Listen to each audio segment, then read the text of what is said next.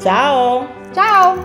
Eccoci di nuovo. Siamo al secondo appuntamento della rubrica delle Signore del Viaggio, con la quale vogliamo farti scoprire la Calabria che ci piace e renderti felice di viaggiare in Calabria.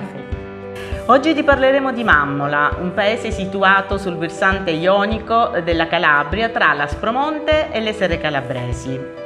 Mammola è famosa per lo stocco o stoccafisso, un pesce, un merluzzo nordico bianco che viene conservato per essiccazione senza l'uso del sale. Però non ti parleremo di gastronomia oggi, bensì di arte contemporanea, quella esposta al Musaba, il Museo di Santa Barbara, realizzato da NIK SPATARI e da HISKE MAAS. Andiamo a vederlo!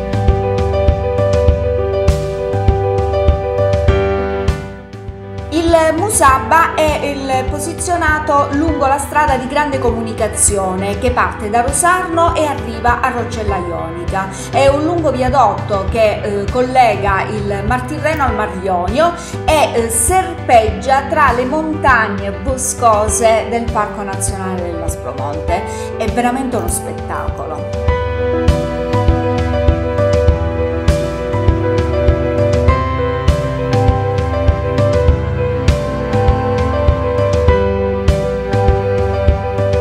Musaba è un luogo veramente unico e particolare. È un parco museo all'aperto che si snoda intorno ai resti dell'antico monastero Santa Barbara del XV secolo.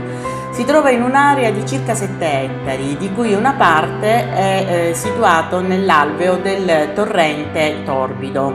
Una volta parcheggiati si è subito immersi in un'atmosfera colorata, quella caratteristica del parco museale.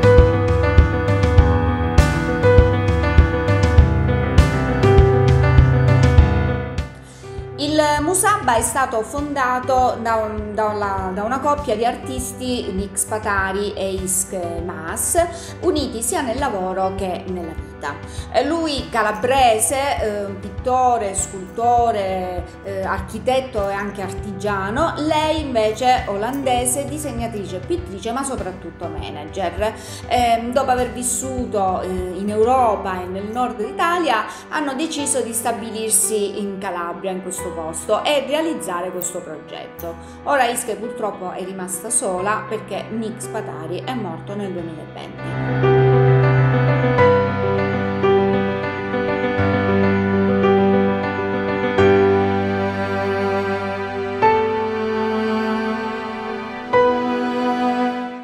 Dallo spazio espositivo posto all'entrata accediamo attraverso un lungo corridoio nei ruderi dell'ex convento Santa Barbara e qui rimaniamo veramente di stucco di fronte a un dipinto lungo 14 metri che ricopre la volta e l'abside e che rappresenta il sogno di Giacobbe. Per realizzare quest'opera NIK SPATARI ha utilizzato una tecnica tutta sua, ha ritagliato le silhouette su un foglio sottile di legno, le ha dipinte e poi le ha applicate e creando così un effetto tridimensionale, e questa è considerata la Cappella Sistina calabrese.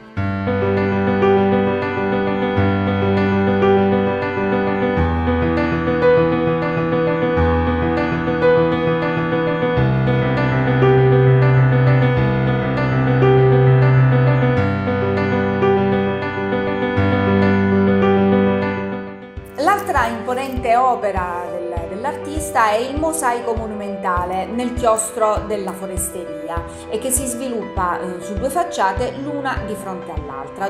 Anche qui abbiamo un trionfo di colori e al centro del chiostro invece si erge una silhouette di ferro alta 15 metri che raffigura un uomo sottile ed è chiamata l'ombra della sera. All'uscita poi invece vi è un'altra struttura che è l'ex stazione ferroviaria di Santa Barbara.